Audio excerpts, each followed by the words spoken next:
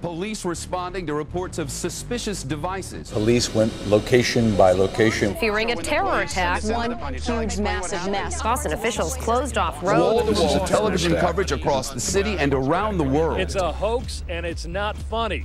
This month, Aqua Teen Hunger Force made its return with Aquadunk side pieces, digital shorts showcasing villains from the classic Adult Swim series that also feature one of the funniest credit sequences I've ever seen. They got me thinking about the time a failed ad campaign for the show's theatrical debut introduced their most deadly enemy yet, the city of Boston. Look, it's Boston, and it's a bomb. I know this topic has been covered by numerous channels already, but I got the chance to shoot a few of the locations in Boston where it all went down.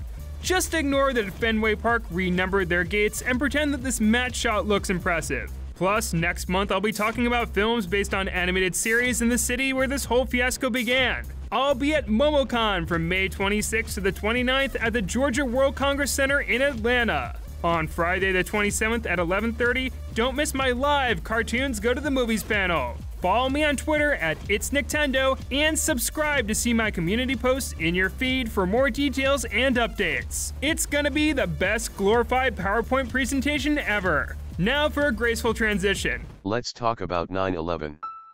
By the mid-2000s, America was in the midst of the War on Terror, set into motion by the September 11th attacks on the World Trade Center in 2001. The phrase, "if you see something, say something," came into prominence after originating in an advertising campaign for the New York Metropolitan Transportation Authority. It would be adopted by major cities throughout the country, encouraging citizens to report suspicious activity that they perceived as threats to protect their local communities. Now here's the part that every video covering Adult Swim's history has, where you see footage of old people swimming and you hear bum, bum, all kids out of the pool for Adult Swim, bum, bum, bum, all kids out. Hey, it works for a reason. 9 days prior to 9/11, cable channel Cartoon Network launched their late-night programming block, Adult Swim. Its early years will be defined by shows that combined awkward, surreal humor with limited visuals. Their breakout hit was the laid-back Aqua Teen Hunger Force, a series that revolved around the suburban adventures of 3 anthropomorphic fast food items.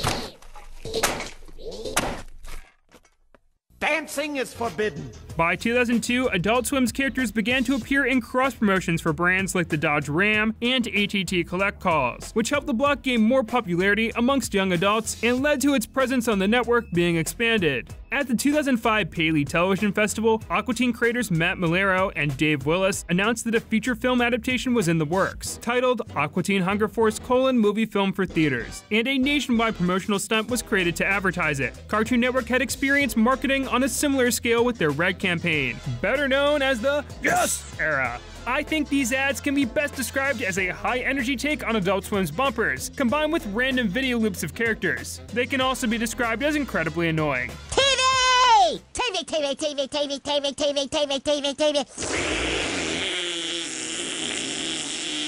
In the summer of 2006, 25 billboards in the United States were decorated with odd catchphrases like "I pooted" and "My boogers itch." After making national news for 2 weeks, they were swapped out with versions that displayed their quotes' corresponding characters and the Cartoon Network logo, revealing the billboards to be ads for programs like Foster's Home for Imaginary Friends and The Grim Adventures of Billy and Mandy. Point is, they loved confusing people who dared to look at their ads or billboards. A few months later, a small guerrilla marketing group, Interference Inc., was hired by Cartoon Network to create a scavenger hunt inspired by electronic graffiti, building up to the release of the Aqua Teen Hunger Force movie. 25 1-foot-tall magnetic devices were created with the intention of being hung up in 10 major markets, including Chicago, New York, and Los Angeles. Using an LED circuit board powered by 4D batteries, they featured images of Igninaut and flipping the bird, often compared to the toy Light-Bright. I hope you can see this because I'm doing it as hard as I can. These were recurring characters from the TV series known as Mooninites. With thanks to Urban Dictionary, Mooninites hail from the center of the moon, obviously.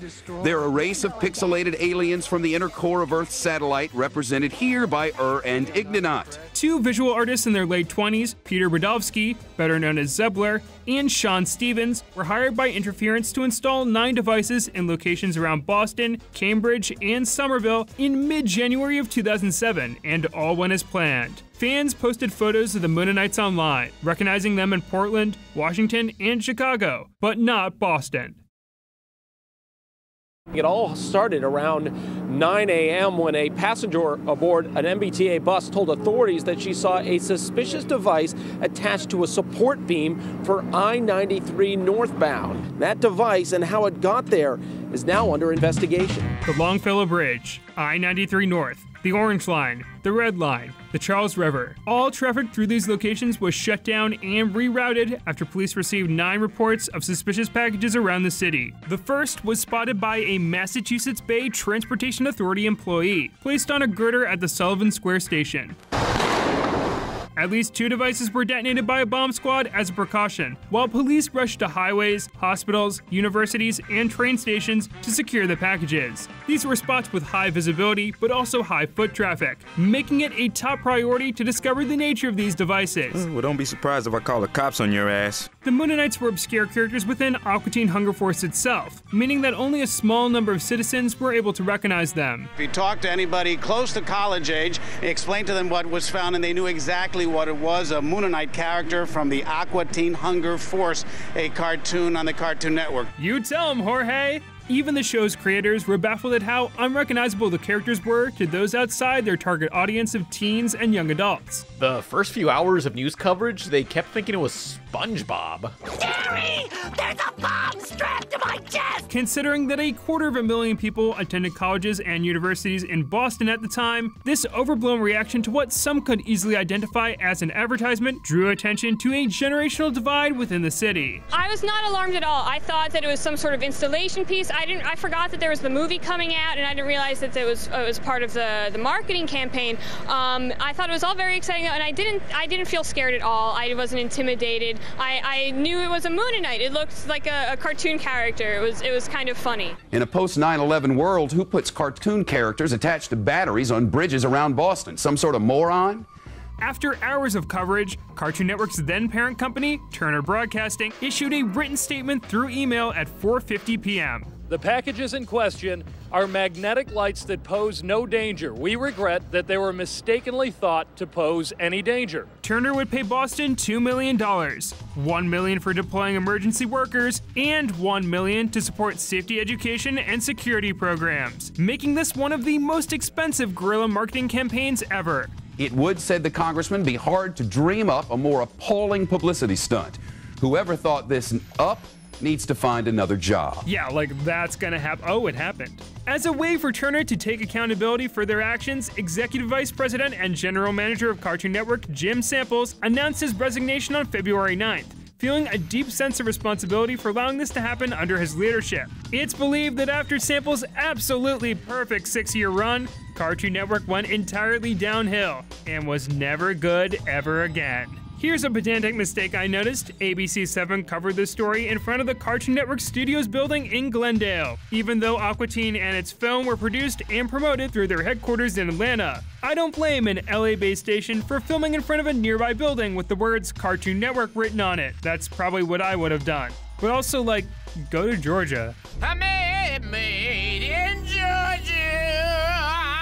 Digging through all this old coverage was worth it for the overly dramatic on-screen graphics and to see which stations dared not to censor the Mooninites' middle fingers. My favorite find was Shepard Smith's stone-faced reaction to Aqua Teen Hunger Force facts he messed up, which a fan corrected him on through an email sent during a commercial break. You can even hear someone in the studio laughing in the background. I stand corrected, Lee. They're not Mooninites, but human-sized fast food icons. We regret the error, regret it sincerely, and are thankful it did not shut down any major roads, bridges, trains, or rivers. Peter Berdovsky and Sean Stevens were arrested for placing the hoax devices and for disorderly conduct. They pled not guilty and were advised by their lawyers to not speak publicly about the event, leading them to swiftly change the subject whenever questioned by the media. What we really want to talk about today, yeah, it's kind of important to some people. It's haircuts in the 70s. Yeah, we really want to discuss the style of them. We feel it's really important because we think it's been a big inspiration on how people live their lives today. It's such a beautiful day to be outside. I think you should all enjoy that. The pair walked out on $2,500 bail after their judge ruled that Berdovsky and Stevens did not intend to create panic. Their charges were dropped after they completed over 60 hours of community service at Spalding Rehabilitation Hospital. That community service included creating this mural for children.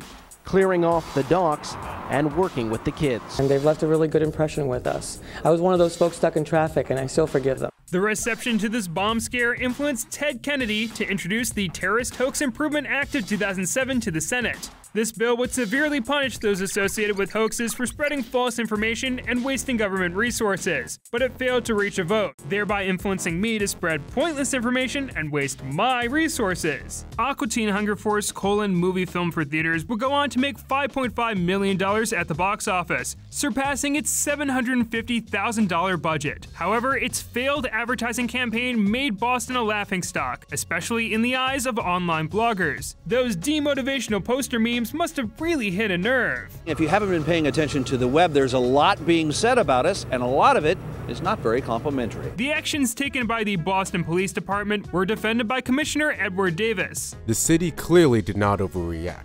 Had we taken any other steps, we would have been endangering the public. Time and time again, it was mentioned that no other city where the devices were placed showed as much concern, with many feeling that the shutdown of Boston was an overreaction. The point is that if the police had put out a picture of this, if the media, which had the pictures, wasn't pixelating it, people who do watch the show would have known exactly what it was before lunch. A street artist mocked the incident by randomly placing stickers on ATMs and parking meters that read, "Don't panic, this is not a bomb." MIT students draped a banner across the front of a building, detailing diagrams of a bomb in the Mooninites, labeling one as a bomb and the other as not a bomb. Fans of the show stood outside the Charlestown District Court where Brodowski and Stevens were tried with signs that read, "Laws are not illegal," or 13107, never forget, attempting to bring levity to the situation. We're just a bunch of people that think this is a huge overreaction and rather silly.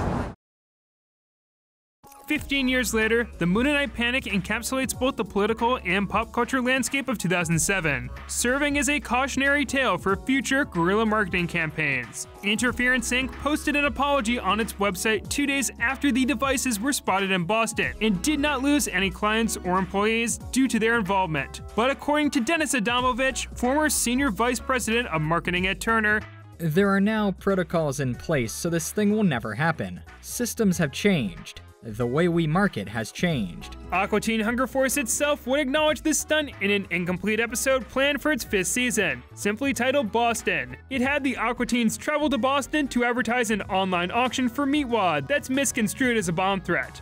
All right, just wedge yourself in that dark corner, because this is prime real estate. Turn on your tiny magnetic lights. That way, you look more like a device. There we go. They mocked the light bright comparison, Boston's relaxed security, the failed attempts by fans to sell the Mooninite devices, but also Baltimore. As a former Maryland citizen, their interpretation of the city was spot on. Boston is a bomb. You think I don't know that, you dumb cast of the musical Hairspray? Seeing the crude animation of this series in an even rougher state is very funny to me, but the episode might have been finished for the 11th and final season. The crew planned on releasing it far into the future, but those plans fell through after it leaked on January 31st, 2015, 8 years after the hoax. Higher-ups at Adult Swim didn't like the drafts of the script that were submitted, probably due to how cops were portrayed after all the damage control that Turner did. Well, in a post-9/11 world, things aren't always what they appear to be. What's going on? What'd I miss? Oh my God, it's a bomb! Put down the sandwich and walk away! More recently, Adult Swim showcased their stance on the event in one of their signature bumpers.